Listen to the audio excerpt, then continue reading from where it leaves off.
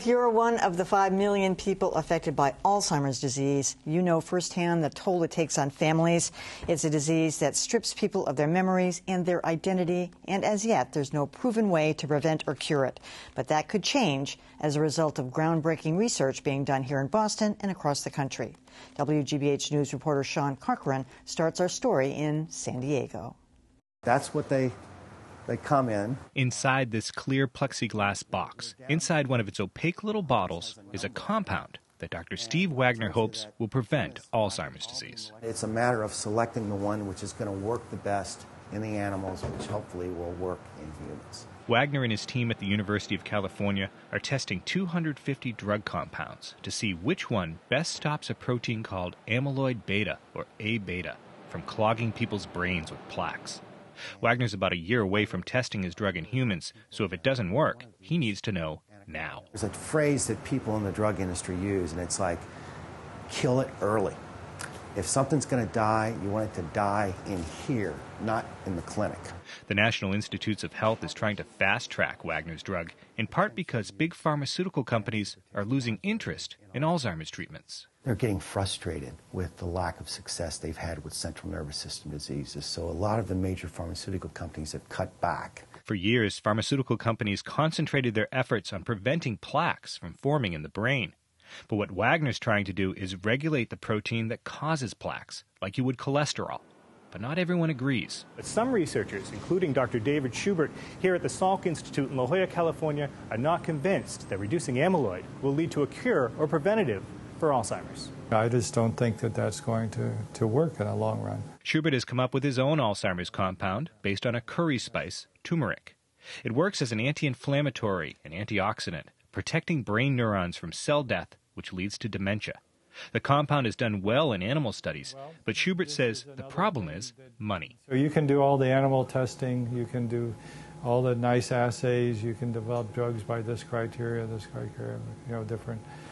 these different ways, but the ultimate test is to put it into people. While Schubert's human trials could be years away, Boston's own Brigham and Women's Hospital is about to begin one of the most anticipated Alzheimer's drug studies in history. It's a very large study, so we're looking for 1,000 individuals who meet the criteria to come into the study. That is evidence of amyloid building up in their brain, but people who don't yet have any clear symptoms of Alzheimer's disease. Dr. Risa Sperling is working with a pill that could reduce the chances of plaque buildup before it causes dementia. It's a preventative, but not a cure. I have to admit that sometimes I feel a little bit guilty because I am a clinician and a neurologist, and I take care of people who are already suffering from Alzheimer's dementia, and it really breaks my heart to say to them that I don't have something to offer them, that I'm thinking that the best chance for treatment would have been 5 or 10 years earlier. Sperling's study could start by year's end, and it will take a while to see if the drug is working. If it doesn't, it would be a significant blow to the effort to end Alzheimer's disease. Well, this story is just one of many Alzheimer's reports that Sean has worked on. He joins us now with more. I was really interested with the point about the pharmaceutical companies not getting on board with these drugs anymore. So this research is really part of a much larger effort. What's that about? Well, there's researchers working on the drugs themselves, but there's other researchers who have gone in just as important directions in terms of the animal models they test these drugs in.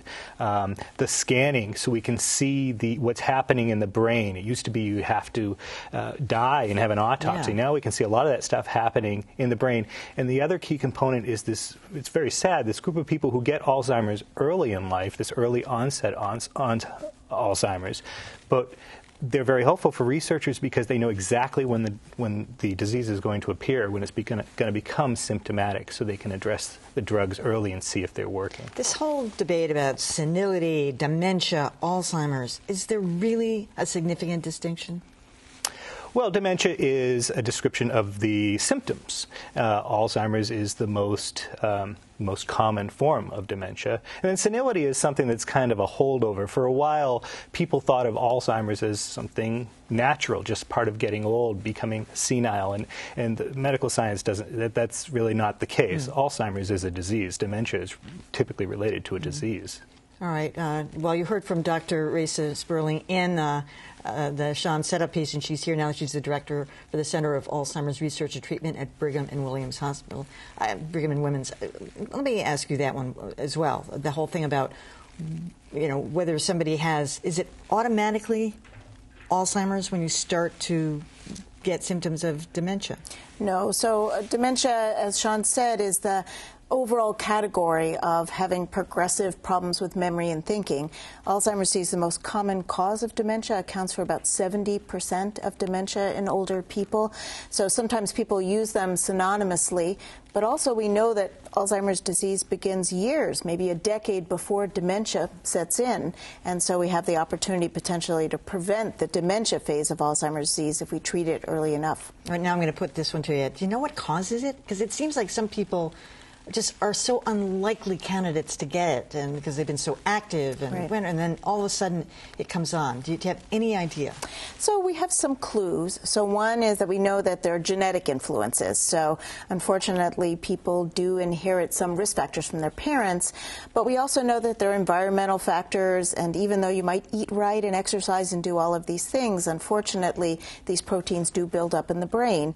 We don't yet know if amyloid plaque that Sean was talking about in his piece is really the cause of Alzheimer's disease or just one critical factor, but we know this builds up years before people develop symptoms. This whole notion that keeping your mind active, doing crossword puzzles and that kind of thing, that's kind of been debunked over the years, that that's really going to be helpful. I think that's true. Unfortunately, I do recommend that people stay socially and physically active, but I think doing crossword puzzles or mental gymnastics really, unfortunately, has not proven to be protective. And it's probably more the people who have trouble doing it are the folks who don't, of course, want to spend their time doing crossword puzzles. So, Sean, you actually visited a lab where they're doing some experiments with mice. What was that about?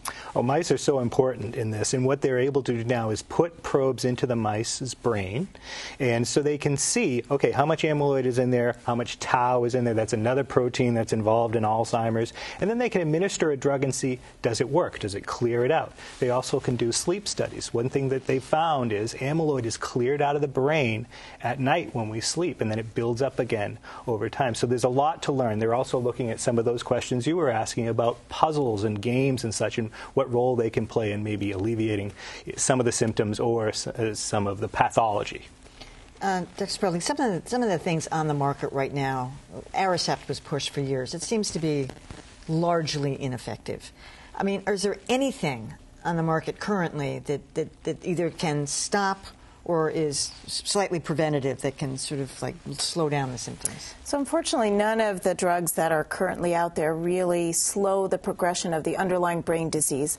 I do think they can, drugs like Aricept and other drugs can maybe improve the symptoms for a short time, so they're really symptom drugs. What we need is something that's really changing the disease, the underlying process in the brain.